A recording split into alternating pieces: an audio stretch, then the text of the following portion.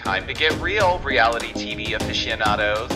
Welcome to the Giorgio Says podcast. I'm your host, the one and only Giorgio Takanakis, and I'm here serving you the juiciest updates on all your favorite reality shows weekly, as well as the hottest pop culture trends, and even exclusive interviews that will leave you wanting more. This podcast will keep you on the edge of your seat.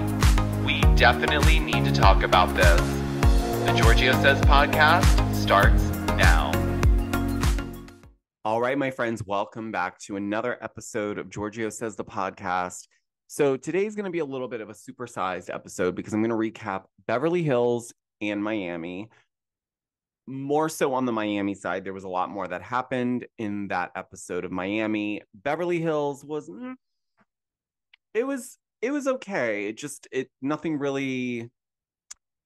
really happened. And based on my TikTok and Instagram recaps of the episode, a lot of you felt the same way. So I don't want to spend too much time recapping stuff because it would just be pulling out of nothing. There was a few things that happened, but overall it was pretty much a snooze of an episode, in my opinion. I do feel like we're coming towards the tail end of this season because they obviously already filmed the reunion. That always lets us know that we're coming towards the end. So we're going to break that down.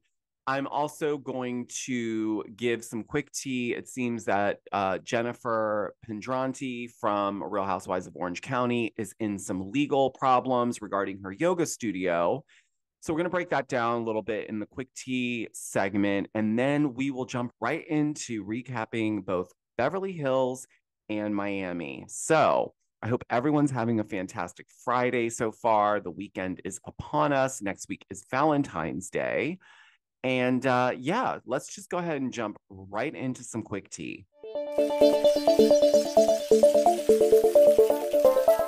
All right, my friends. So today's quick tea is centered around Jennifer Pendranti. As we know, she is filming her second season of Real Housewives of Orange County currently.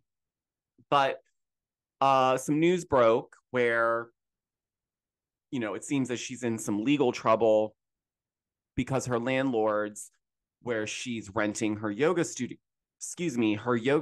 from, it's her two business partners, and I believe her ex-husband had also invested in getting into the space. So I want to break that down for you guys. Now, a couple months ago, I did give a full background on Ryan and his shady work past. So this is not looking good for her. I'm not sure if this will actually come up this season. It may not. It really all depends with what else is going on. But I figured I'd break it down for you guys because I think a lot of you are also on the same page that there's just something not right here with Jen. And yes, she did block me after I did that story on Ryan, but I really don't care. She's not someone that I'm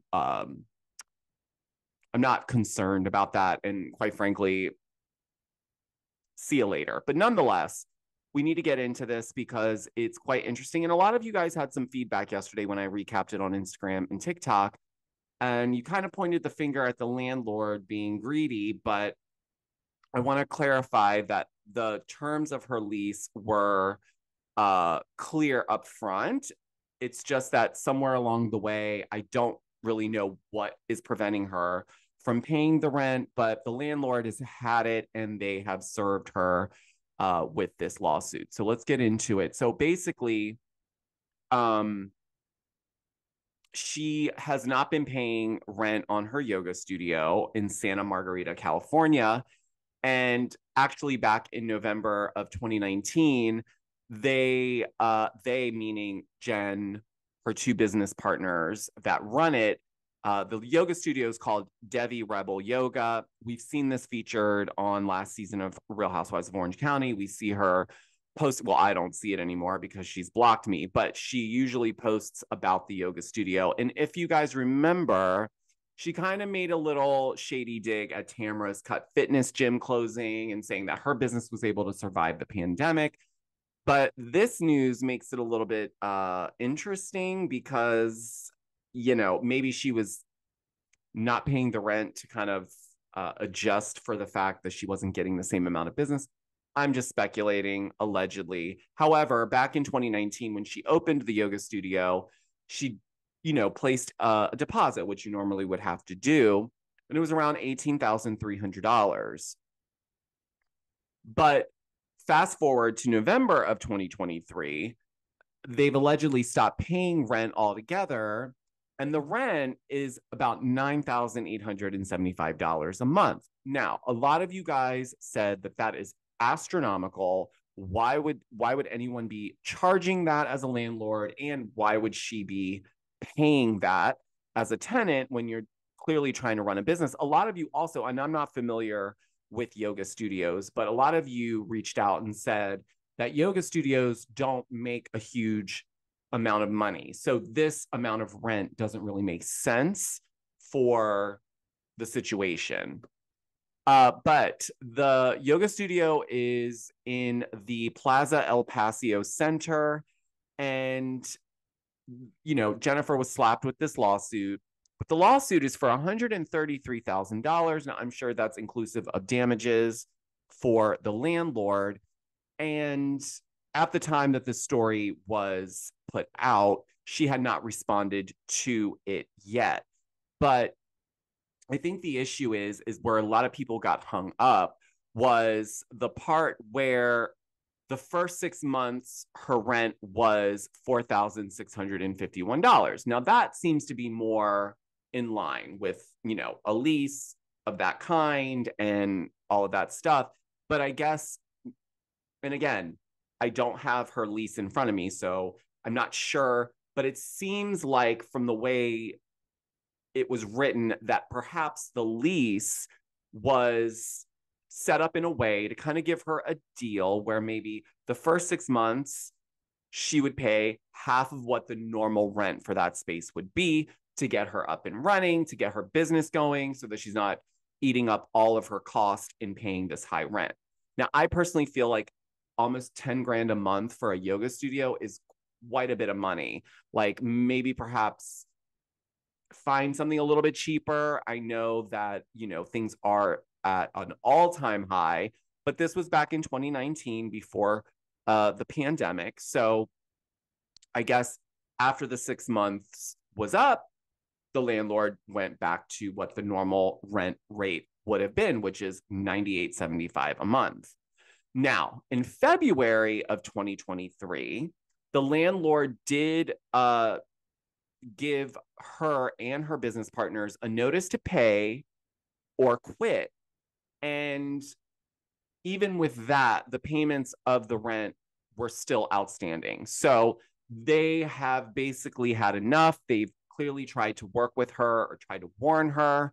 So they've gone ahead and slapped her with this $133,000 an unpaid rent lawsuit situation. Now, I have my own opinions around this. I have been hearing a lot of chatter around even allegedly she's been having issues paying rent on this house she's renting in Orange County. And when I did some digging, it seems that, she did move into a new rental home, but that's not uncommon. A lot of housewives do that because obviously they're on this show and they want to have a nice house to film in and yada yada yada. But she is with this guy Ryan. Now I'm not going to go back into that whole thing with Ryan. If you want to check that out, you can check out my feed.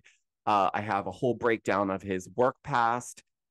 But I think what's really confusing to me is that there's a lot of like weird stuff going on behind the scenes. And, I noticed it mainly when I was at BravoCon. There was a lot of chatter. She was not there or present for most of it. I think she showed up for one day and then we never saw her again. But we did see Ryan a lot more, which is strange because we also have been hearing chatter that he's involved in some sort of like betting business or whatnot that also has been put on radar for being shady. I'm not really familiar with how those types of businesses work, but it seems that she is really, really attached to this guy, Ryan. And in my opinion, I think from what it seems, she was probably chasing Ryan around. She was filming the show. She wasn't really putting the focus in on her yoga business. I'm not sure how much money a yoga studio normally brings in on average, but a lot of you guys, like I said, told me that it's not the most profitable business.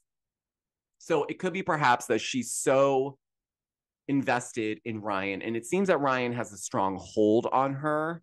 So I'm not sure if he's kind of played into this, but if he's doing all these things on the side and he's making this kind of money, and based on the money that he's been able to make off the shady past of his work experience from, prior to meeting Jen, I would think that he would at least be able to help her invest in this business if it's so important to her, which it seems to be. So I'm not sure where they go from here. Like I said, I'm not sure if they're going to bring this up on the show, but it is clear that she is, she's joining a lot of other Bravo Lebs who have these types of issues. I mean, are you even a Bravo Leb if you don't have a lawsuit or some sort of scandal in the press? It'll be interesting to see how things unfold for her this next coming season, specifically with Ryan, because, it was a big topic of discussion last season. And I do feel that Tamara will sit this one out. I don't think she wants anything to do with this. Again, I don't think she wants to be pointed as the bad guy. And although a lot of what she said was true last season, I do feel that, Tamara tried to give her an opportunity on the show to let her know, like, you need to be honest, you need to be upfront regarding her ex-husband and how that all ended and all that stuff. Now, I did hear that she's also taking her ex-husband back to court for spousal support, which apparently was agreed upon during their divorce, but she's going back to try to retrieve that. So it seems that she's in a financial situation that is a bit overwhelming. I mean, $133,000 is a lot of money. Also, almost $10,000 a month for a space to, have a yoga studio is quite a lot of money. Like I just, like, I'm getting all mixed up thinking about how much money must be coming out of that account. But yeah, I am keeping my eye on this story. I'm not sure what the update is. This was from, I believe, 2 days ago when I saw the article, and I believe Radar initially reported on this. So shout out to Radar Online. But yeah, let me know what you guys think of this. Are you surprised? I'm not, obviously nothing shocks me anymore and probably doesn't shock a lot of you anymore, but I will keep my eye on this story because, that's what I do. But yeah, so hopefully she can get it sorted. Hopefully she can try to settle this in some way. Maybe Ryan can dig into his pockets and help her. We will keep you posted. Well, I will keep you posted rather. But so yeah, that's the quick tea. Now we need to jump into Beverly Hills quickly because, as I mentioned, there's not a whole ton that happened. It was pretty much a snooze fest. And then we got to jump into the Miami of it all because, man, oh man, the gondola ride from hell, probably the worst chaotic boat ride we've seen on Bravo yet. These ladies never fail. They deliver every single week. I actually think this season is trumping over all the other shows right now, in my opinion. I think this cast is perfection. I think after seeing the reunion looks yesterday, which I did post about, so go check that out on my Instagram or TikTok at Giorgio Says, but they know how to pull off a theme. It was done. This is probably like the best reunion looks we've seen ever,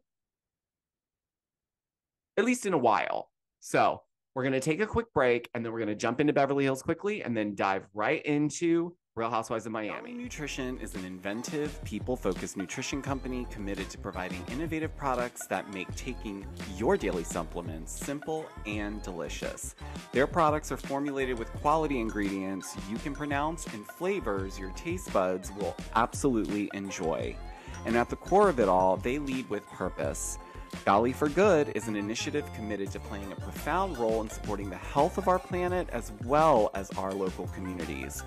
Learn more about their initiatives, such as B Corp certification, Vitamin Angels partnership, and Eden reforestation projects at their Golly for Good page. And if you use my special code, The Giorgio Says, at checkout, you will receive a special discount. Now let's get back into the episode.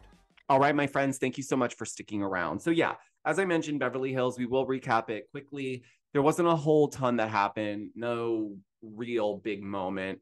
What I do know is Merce is not in the purse anymore, you guys. If you guys watched, God bless Sutton. She really, this was super important to her. So I'm not trying to make a joke of this. Obviously, this is not, this was very serious for her, and she put a lot of time and energy and wanted to honor him in a proper way. But it also was a multitude of other things. She was grieving her father. We found out that she had lost her father's ashes from moving so many times. And then she's also still grieving her divorce from Christian. So now that he's moving to London, I think there's just all these things that are coming back up for her. So this was an important moment, but she did have a good intention of bringing the women together so that they could release whatever was hurting them so that they could all move into a better space. So we get the ladies all together. It's a beautiful day in Spain. And we have this moment where, you know, Sutton is ready to release Merce's ashes, get him out of the purse and out into the ocean. Now, I said this in my recap, but I could have told all of the ladies, when you're standing up that high, overlooking the ocean, 9 times out of 10, the wind is blowing towards you. So trying to throw anything towards the ocean at that height is more than likely just going to blow right back at you. Okay.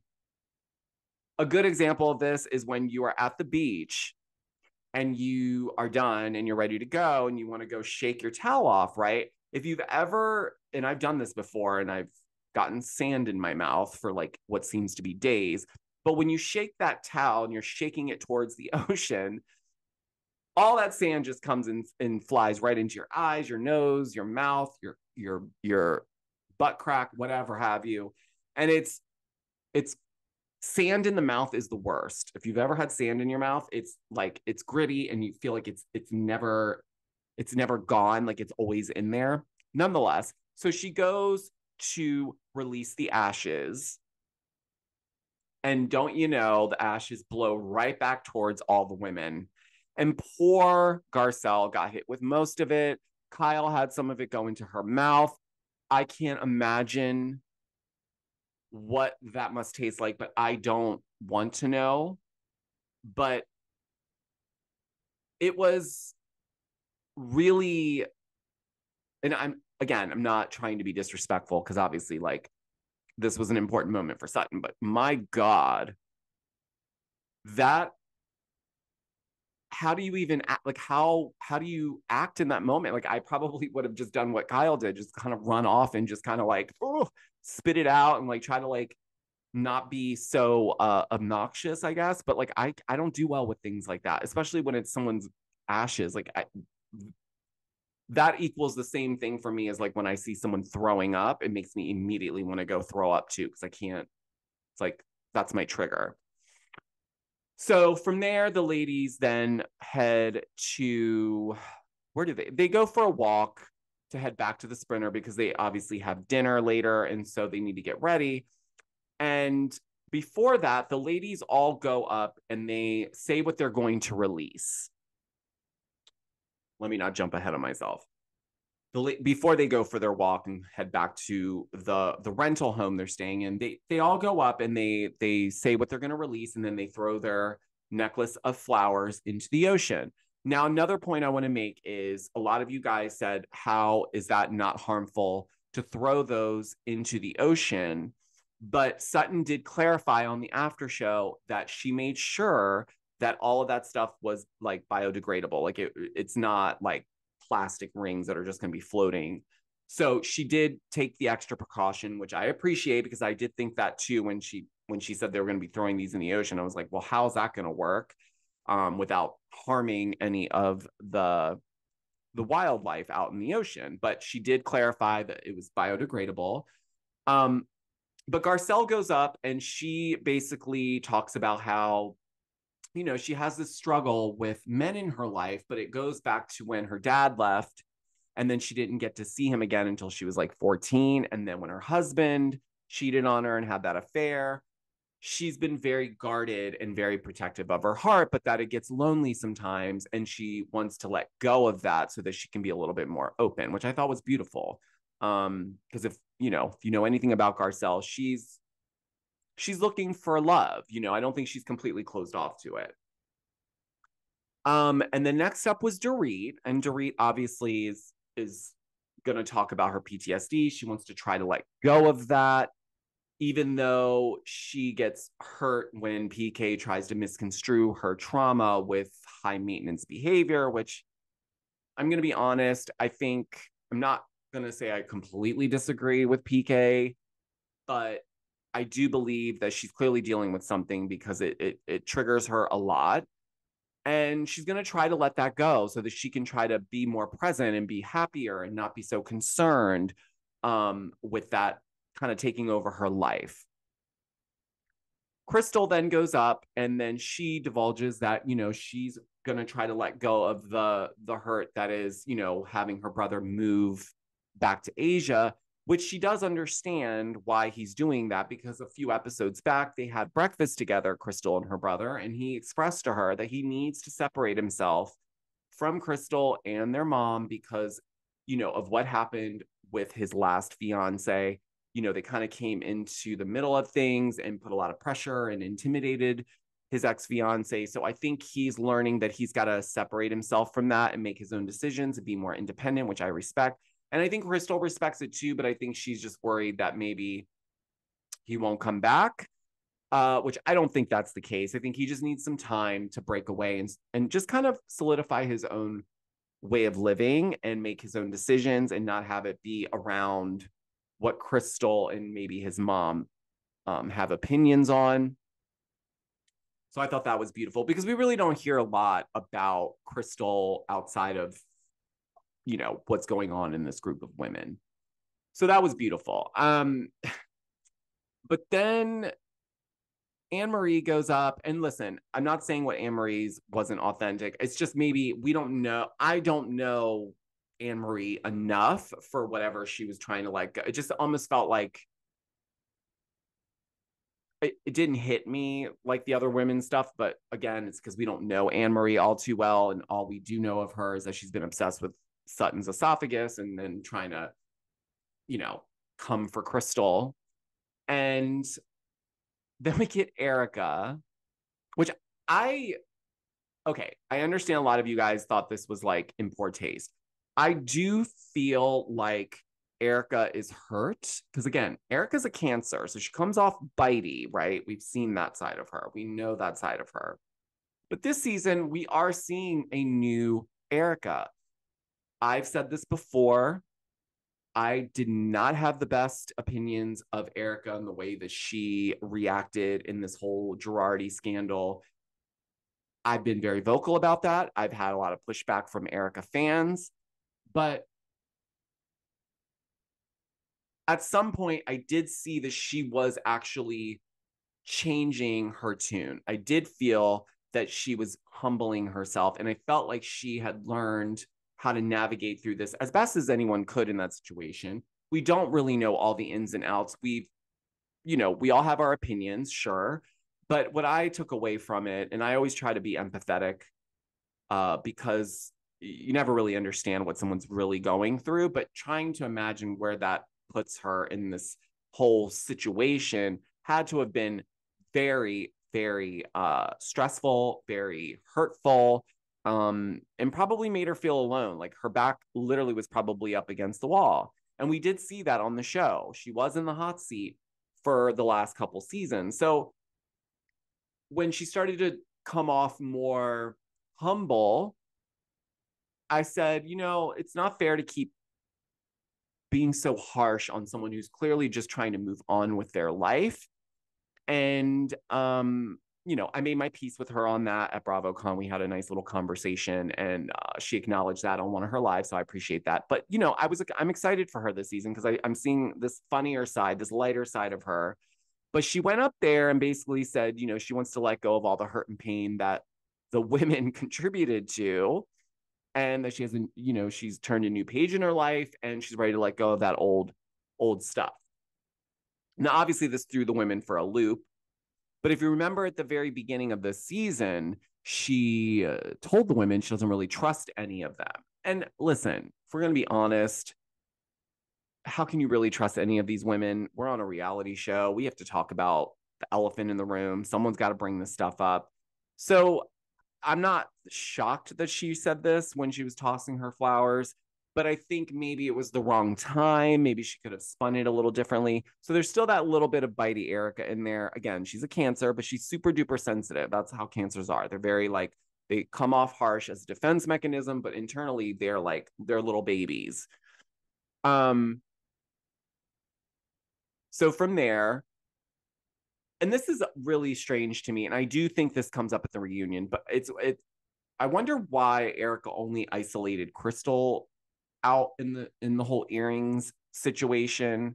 But nonetheless, Crystal, when they all start walking back, Crystal and Erica are walking together, and Crystal acknowledges that she heard what Erica said, and she took some accountability and said, listen, I'm really sorry for contributing to any of the pain you were dealing with, truly. And I think Erica really appreciated that, because I think out of all the women, for Crystal to be the one to apologize, I mean, there was other women questioning her as well that didn't really acknowledge that. And if they did, we didn't see it.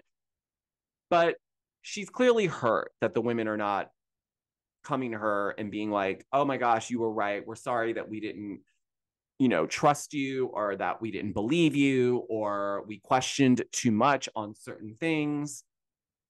So then the ladies get ready for their last dinner in Spain, okay? And not all too much happened. They went up on stage, they had their little dance. It seemed like a fun, last night in Spain. The ladies actually seemed like they were having a good time on this trip, if I'm honest. And I love watching that, but there was just something about the episode that just felt like it was just slow.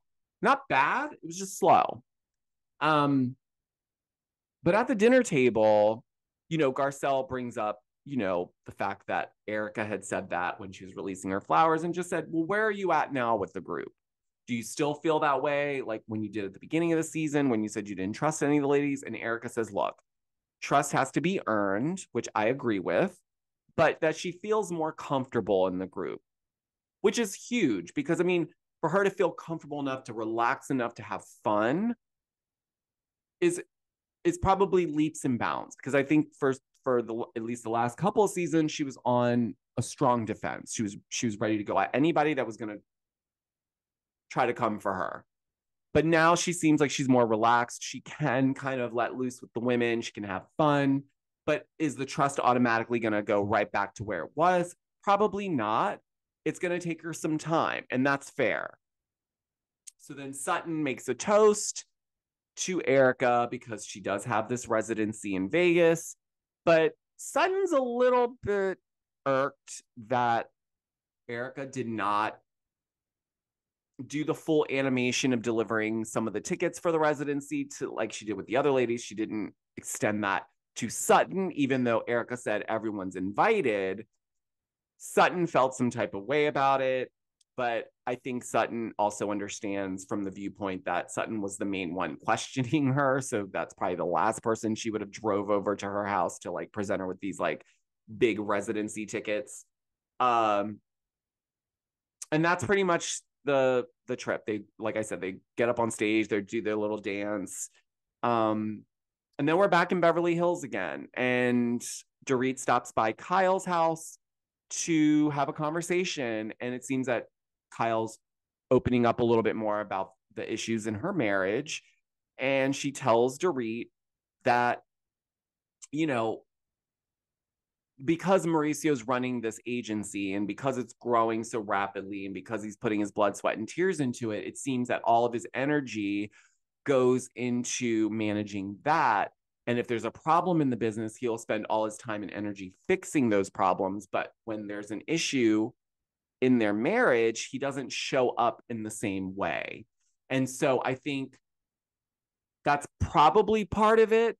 But again, I don't think that she's being completely upfront. I think that there's a multitude of things that have happened. And I think Kyle went through a lot when her friend, you know, offed herself, and, you know, this was her dear best friend. So like a sister, right?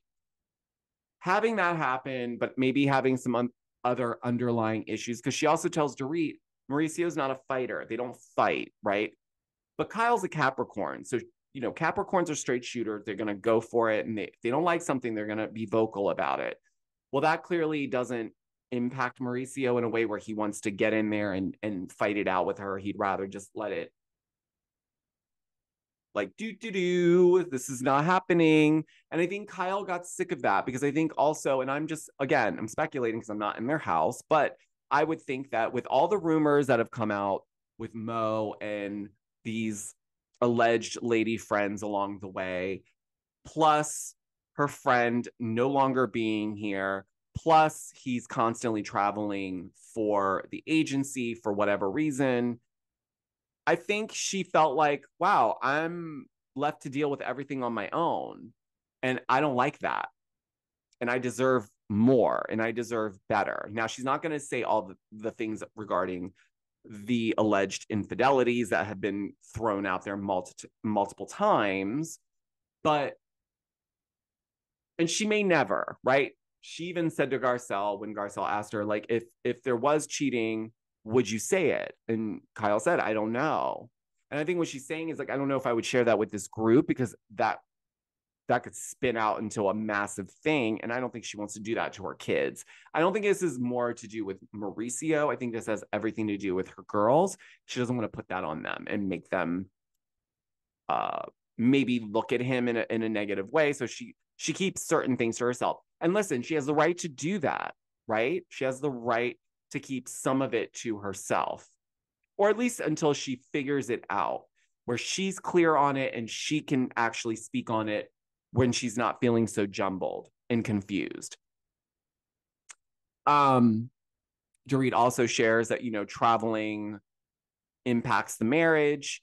And listen, that's not a lie. I mean, travel can literally put a lot of space in between two people. And if it's happening quite a bit, your connection gets thinner and thinner. So when there is an issue, it makes it harder to, you know, resolve it or try to come to terms with something. So I understood it from that point. I mean, you know, I think Kyle's really trying her best to be as upfront. And I know I've even given her crap, but more around the Morgan Wade stuff, because I do feel like the Morgan Wade was thrown in there as a deflection so that people wouldn't dig too much into the marriage stuff and kind of more speculate on the Morgan Wade thing. So I think Morgan was there to serve that purpose. Not that they're not really friends, but I think that was her strategy this season. But that was pretty much it, guys. The episode wasn't, like I said, it wasn't super exciting by any means. It wasn't a horrible episode, just wasn't really anything to write home about. So now we need to get into the Miami of it all, because man, oh man, like I said at the top of this episode, these ladies are bringing it, and they all are fantastic in their own way, but together it's like the perfect blend of personalities. And they're so fiery, but we've got to pick up where we left off last week, which was the gondola ride from hell, which only got worse. It only got worse. Okay. So we're in this like creepy baby doll zoo of a like witchcraft situation, right? Julia is full on triggered, as anyone in her situation. Poor thing. I mean, that is not, I really feel like the producers went a little too far with this, because they obviously know what her trauma is around that. But then they stay there, and then some of the women get off the gondola to go use the restroom. Now, I get it. When you got to go, but like, I wouldn't have stepped foot on that property at all. Something about it just screams bad juju. I don't want that energy on me. I don't want to, like, I think even Larsa said it because she was having problems walking in her shoes. And they're like, oh, take your shoes off. She's like, I don't want to step on devil's land. Like, exactly, because like you don't want your feet touching the ground that all that energy is kind of absorbed into, right? But nonetheless, the ladies go use the restroom, and Julie is having a full-on panic attack. I mean, I'm like heartbroken for her. I felt so horrible that she had to sit through that, and God only knows how long they were there. We saw small snippets of things, so you know, and I can't imagine it was like not a long day on that boat, because again, that poor man, I hope he got paid an astronomical amount of money for having to push that boat around with all those people, the camera guys, the audio people, and the cast with that one stick. And as Lisa said, doesn't even have a spoon on the bottom. Okay. So the ladies get back on the boat. They're ready to go. But then now Gertie is feeling nauseous, and then she starts vomiting, and she's really, really having a horrible time. And I don't know if it was just as they mentioned, the altitude, they were at a higher altitude, which I didn't realize that Mexico City was that high up, but apparently it is. I've never been to Mexico City yet.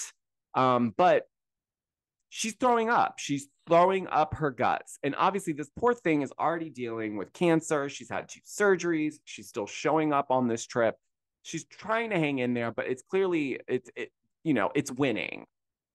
So the ladies get back to land, and they get off the boat. And the first thing that is advised maybe to help her with her throwing up is Marisol's like, let's get her a milkshake. And I was like, what? I would not. That's the last thing I would want, is a milkshake if I'm vomiting. Like, that's not, like, maybe I'm missing something. I think actually yesterday when I was on live, a lot of you said milkshakes are good for heartburn when you're pregnant, which that makes sense. But throwing up, I don't think that's, I feel like that would make you throw up more. No? Correct me if I'm wrong. If you're watching on YouTube, comment down below if that is that a thing. Like, milkshakes help with nausea and like throwing up. Something new I've never heard of. But nonetheless, the ambulance comes. Clearly, she's dehydrated. They give her an IV. Thank God Nicole is there, Dr. Nicole, because listen, I would want to be on a cast where there's like either a nurse or a doctor for sure. Not Anne Marie, but like a Dr. Nicole.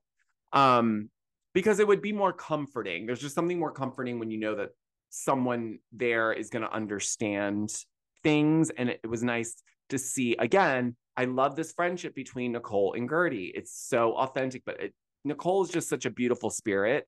And I love her on this show. Such a great decision to cast her. But yeah, so she's in the ambulance with Gertie. Gertie's hooked up to an IV. They get her back on track, thankfully. And then, which another thing that stood out, there was no water on this, or it didn't seem like there was any water on this boat. So if she was dehydrated, like, what were they drinking? They probably just had alcohol on the gondola. But yeah, there was no water, and she was clearly dehydrated. And I'm sure the altitude, as they mentioned, impacted her. So now the ladies have to get ready to go support Adriana, because one of the reasons why we're here is, Adriana's performing at Pride, and she's going to be hitting the stage, and the ladies are all ready to come support her. One funny moment was Julia came down. She's so cute. Julia was all dressed up, and she had made this poster board. And she spelled Adriana's name wrong, right? So then in her interview, the person asking the questions is like, well, how do you have her in your phone? And she spells it out. Like, she has it written in her phone wrong. So it makes sense why she always thinks that that's how you spell it. I'm not sure why it wasn't corrected before that. Like, did she ever not write it out before? And Adriana was like, that's not how you spell my name, girl. So ladies are ready to rally, which this is the other reason why I love this cast. As much shit as this woman, Adriana, tries to pull on a lot of these ladies, they still rally for her. And I love it because that's what like friendship kind of is. You always have the one messy person, but you still love them, you still give them a pass, and you still show up for them and support them. So it was nice to see them all kind of congregate. Now, we're not sure what kind of performance we're going to be getting from Adriana, but she looked amazing. I have to say her costume was fantastic.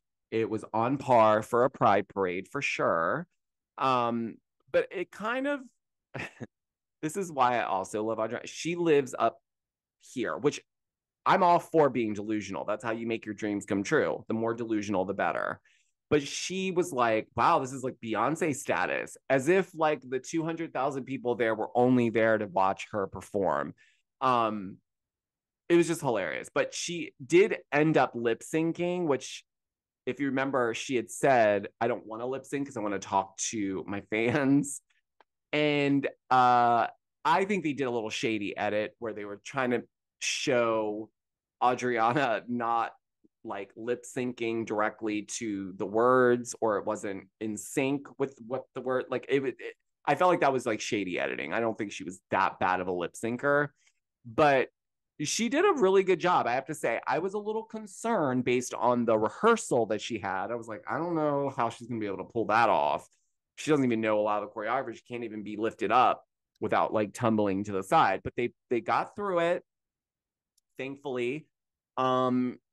Seemed like everyone was excited for her. Everyone was there, giving her praise. The ladies were obviously happy to support it.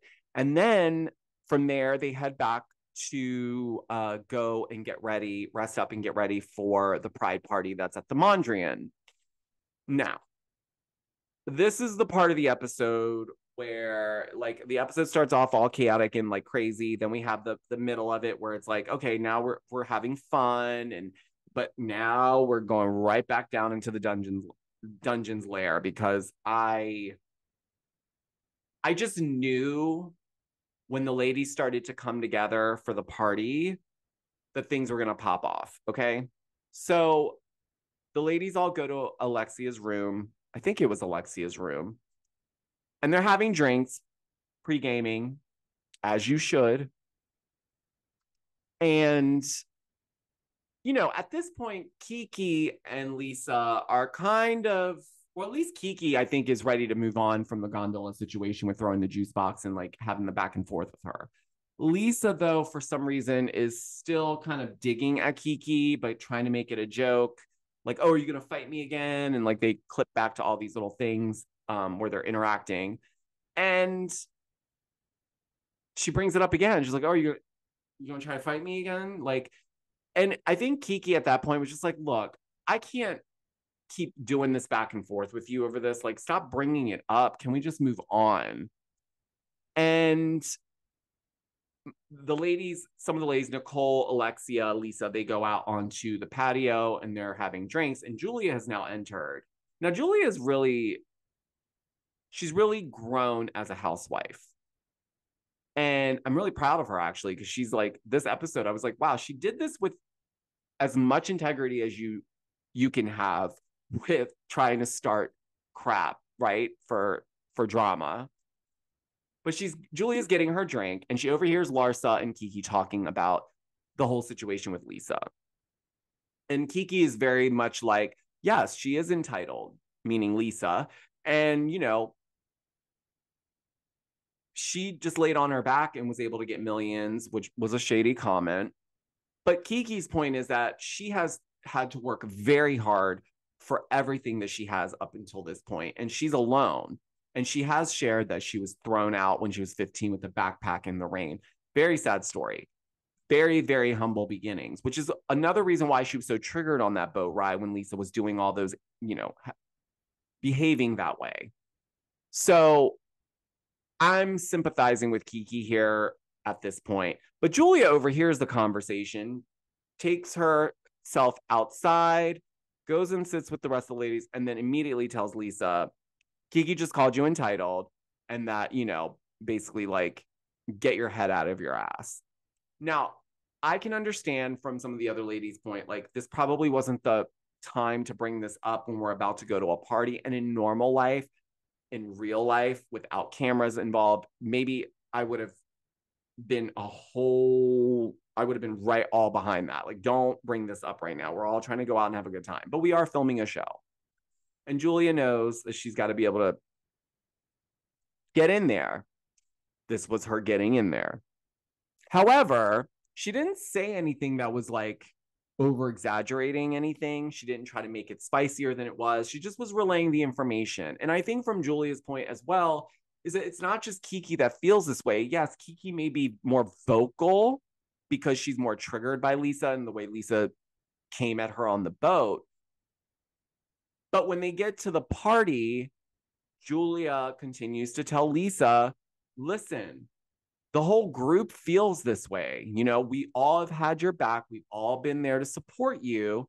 We just feel like it's been a year now. You need to kind of snap out of it. And again, it's not for anybody to tell someone when they need to move on from something. I don't agree with that. However, when you're in this group all the time and all you can talk about is Lenny, but you're in another relationship with Jody and we hear hardly anything about him, yeah, I think after a while, it's like, okay, what else is going on? What else? How are you and Jody? Like, tell us more about that. But we don't. We just keep hearing the drama between her and Lenny. And I get that this consumes Lisa, so I'm not trying to be insensitive and say like, oh, well, you need to move on. It's not that simple. I get it. But you're literally dumping on your friends every time you see them and they're exhausted. And so Julia was just relaying that to her in what I felt was a loving way. It wasn't like she was throwing everyone under the bus. She was just speaking what everyone else talks about in regards to this. She wanted Lisa to know. And that's what real friends do. You hold each other accountable. You tell each other the truth. And sometimes it's uncomfortable, but you know what? If your friends don't tell you the truth, who will? Right?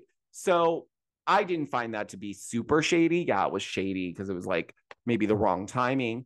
But clearly this impacted Lisa. And so she kind of goes back into her hole and she's upset. It's clear she's upset. You see it on her face. Larsa notices it. Nicole notices it. And now Lisa's ready to go. She doesn't want to be at this party anymore. So now all the ladies head back upstairs because Lisa is not going to enjoy the night. And if she can't enjoy it, seems like no one else should be able to either. Even though it was their choice, they didn't have to go up with her, but we're here together. We'll leave together. So they go back up to Alexia's room and they continue to talk. Now, I'm not always in agreement with Larsa or how she behaves, specifically with the Gertie stuff earlier in the season. But the last few episodes, I've been agreeing with Larsa and I've been like, you know what? She's speaking the truth. And Larsa has been friends with Lisa a long time. So if anyone should be able to be that transparent with Lisa, it should be Larsa. And Larsa did tell Lisa in that moment, like, I didn't like the way you treated Kiki on the gondola because it was unnecessary. It's not like you to behave like that. And you basically triggered that response from her. And now you're playing victim. And like, that's just not cool, right? So Kiki tries to explain to Lisa, basically like, look, we understand you're going through a lot, but I go through a lot too. I have 2 kids. Nobody's helping me. I came from nothing. I bust my ass to be here. And in her interview, she says, look, Lisa may be going through a tough time, but she's got her health. Her kids are healthy. She has a new guy in her life that is supporting her. Like, that should be all that's important. But it seems like from Kiki's vantage point, all Lisa's concerned about is the moolah, which that's probably not completely incorrect because she's accustomed to this lifestyle, but she's basically had to be punished for it in other ways, emotionally, mentally, and she's really paying for it now. And I think a lot of Lisa's reaction is she's angry with herself. That's my take on it. I think she's reacting a lot based on how she feels about herself as well. I think this has impacted her self-esteem. I think she's questioning a lot of things in her life, her choices, her ability to just know what life's going to be like. She doesn't know what that looks like for her because all she's really known is a Star Island home and having access to whatever she needed whenever she wanted. But, you know, to be fair, Kiki also brings up, well, you never really asked me anything about what's going on in my life. And do you even know my son's name? Now, this stumps Lisa because she doesn't clearly know Kiki's son's name. She probably doesn't even know that Kiki has all this stuff going on. So Kiki is taking this moment to be vulnerable and to share. And she gets emotional and she says, you know, it really triggered me on that boat when you kept talking like that because I grew up in a house like that. You know, so when you're saying, making all these comments, now again, I will preface, I don't think that Lisa meant the dog food situation in the way that it was taken, but considering all the other things that were said, I would have probably taken it that way too. It's a sensitive thing. And sometimes Lisa seems like she's in her own bubble. And as of late, she's really in the thick of that bubble and she's not seeing anything else outside of it. And so when Kiki's expressing this to her, she gets emotional and she's just trying to let her know like where she's coming from. And normally after hearing that, you would think that would be enough for the other person to say, wow, okay, I was an asshole. That was really insensitive. Now hearing that, I understand why you felt that way. I'm so sorry. I don't ever want to be like that to you. You're my friend.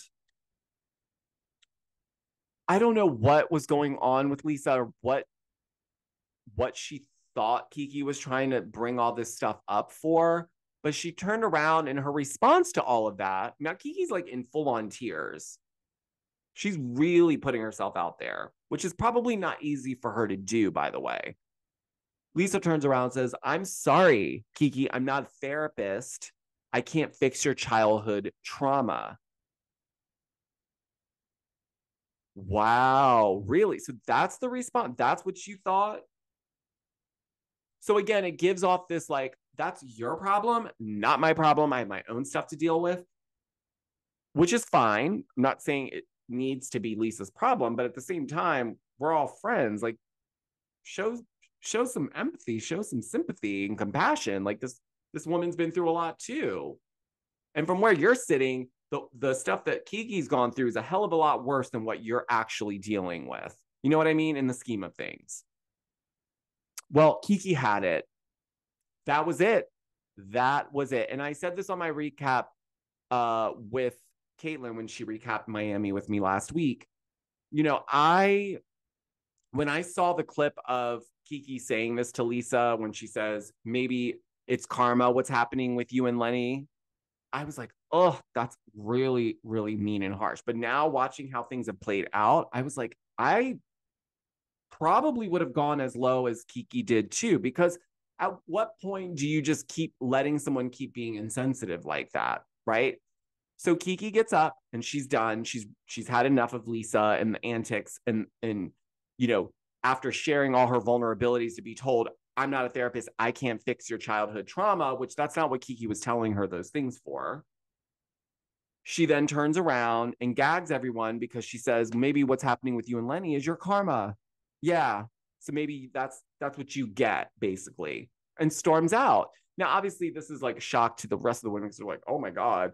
But like, honestly, where Kiki's sitting, it's like, who do you think you are? You know, like I get that. I get that wholeheartedly. Like, listen, I can be a bit of a bulldog when I'm pushed. And so like I can go there too. And so I understood in that moment, I empathized with Kiki. She was hurt. She was hurt. And Lisa was in shock. I hope Lisa absorbs this and doesn't try to victimize herself again in the situation because of what Kiki said. Now, I know normally we shouldn't say things like that and we shouldn't lead with talking that way to our friends. However, I feel like Kiki was pushed. And also, I think next season, we need Kiki full time. We need her full time. She is such an essential piece to this cast. She brings such a I love Kiki. She is the best energy. She's fun, she's light, she's like got a great sense of humor. She's been through shit. That's normally where people get their sense of humor from. But nonetheless, I love this woman. Absolutely love her. And I love her on the show. And I'm so happy she's on it. But I think she needs to be upgraded from friend of. I think it's time, Bravo. I think Pop Productions, casting, whoever, we need to promote Kiki because I need more of her. I want to learn more about her story. I want to learn more about what's going on in Kiki's life because it seems like there's a lot there. And I think there could be some great storytelling. That's my opinion. But that was it. That's how we leave the episode. So we'll see what's going to happen going forward.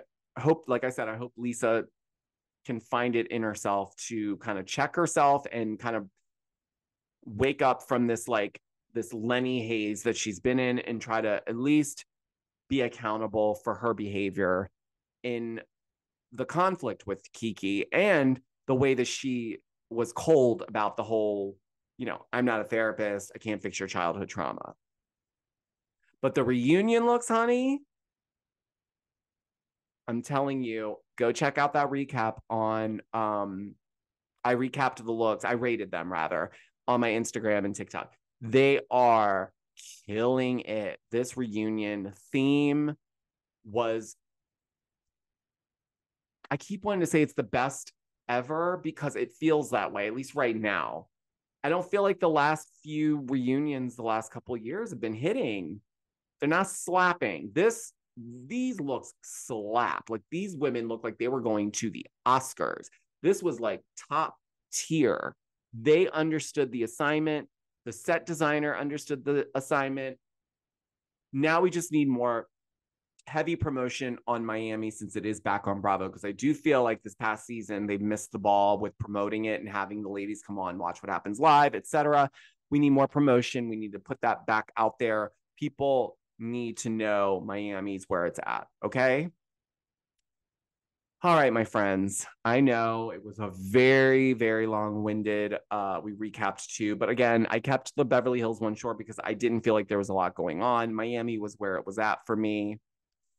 Let me know your thoughts on the Jen Pendrati of it all. What do you think about all of that? Do you think it's crazy for her to have a lease that charges $9,800 a month for a space? Let me know what you thought of Beverly Hills. Rest in peace, Merce. You're in a better place now. Hopefully, some of you made it into the ocean. Some of your ashes made it into the ocean. Probably still have remnants of it in a lot of the ladies' clothes. Let me know your thoughts on Miami, specifically Lisa and Kiki's situation, because I'm dying to know your thoughts. But it is Friday, so I hope you guys do have some fun this weekend, or if you don't have anything planned, you're doing something that you want to do. Stay safe out there. Stay warm if it's cold. If you are in a torrential downpour like my friends have been in California, stay above water, stay dry. And I will talk to you guys next week on another episode. Bye.